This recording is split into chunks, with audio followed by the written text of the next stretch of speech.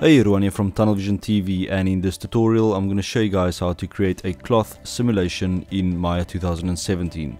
So I'm going to show you guys how to set up a flag simulation like this one. So let's stop this and let's go to File, New Scene, and I don't want to save that. Right, so first of all we're going to create our flag. So I'm going to go to Polygons and then I'm going to create a plane. And then with that plane selected, I'm going to go to Polyplane 1 here on the side, and I'm going to set the width to around 6 and the height to around 4.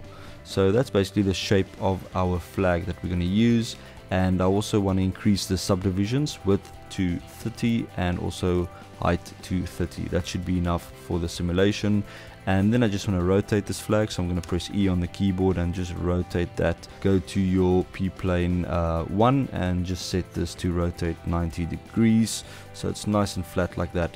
And then we want to assign our texture to this, so I'm going to open my Hypershade, and then I'm going to go down to Arnold, Shader, Surface, AI Standard, and then next to Color I'm going to click on the little checker box, then click on File, and then click on this yellow folder to load your texture. Browse to your texture. I'm just using this JPEG of the South African flag, and then click on Open, and then I want to assign this to my plane, so I'm just going to middle mouse click, drag and drop it on there.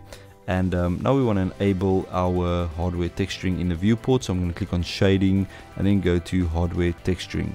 So as you can currently see, our UV projection is incorrect, so I'm going to select my plane, go to UV here at the top, and then I'm going to click on the box next to Planar.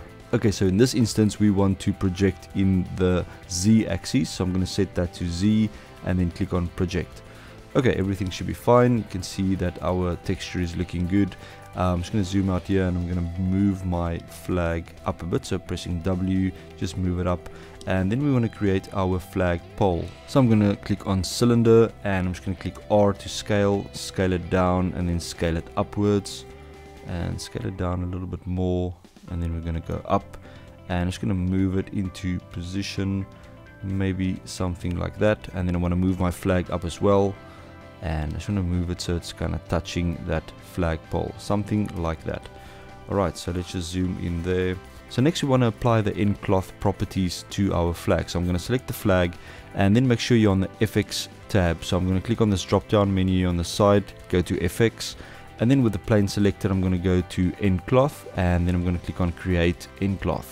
Right, so if we play back now, you'll see that the flag will just fall down, so obviously we need to attach it to this pole. So I'm going to select the flag pole and then I'm going to click on ncloth again, and then I'm going to click on create passive collider.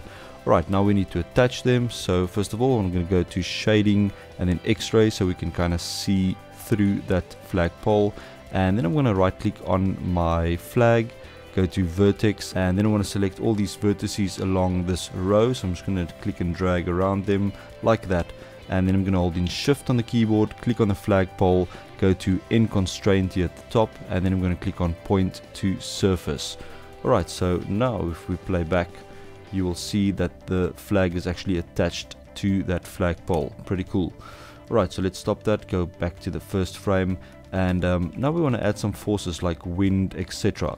So there are a couple of ways you can do this. You can actually do this on the nucleus that it created. So if you select your flag, you can go to the nucleus tab here at the top, nucleus 1, and then it's got a gravity and wind section here where you can actually just change the wind speed, wind direction. So let's say we want to go in the X direction, so I'm going to change this wind direction to X, so it's X, Y, Z. That's already 1, and you can play with the wind speed. So I'm going to set this to around 30, and now if we play back, you'll see that we've got some wind going in that direction, and you can see it's looking pretty cool.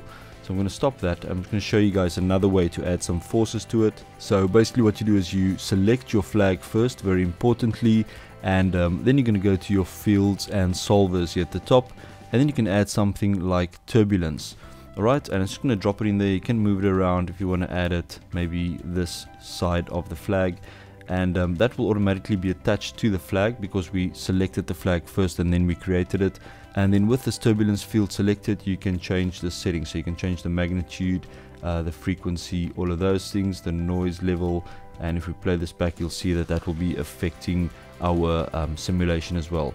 Let's say we want to add a vortex, so I'm going to select the flag first, go to fields and solvers and then click on vortex, and let's just move it up a bit, and then you can change the magnitude. Maybe let's make it something crazy like 1,000, and let's see what happens. And as you can see, there's some different movement to that wind. Maybe let's up this to 10,000, and then you can see that our flag is going crazy. And that's how easy it is to create some cool cloth simulations in Maya 2017. Hope you guys enjoyed this quick tutorial. Give me a thumbs up if you did, and remember, I upload new tutorials on a weekly basis, so click on that subscribe button to be notified. Thanks a lot for watching. Cheers, bye.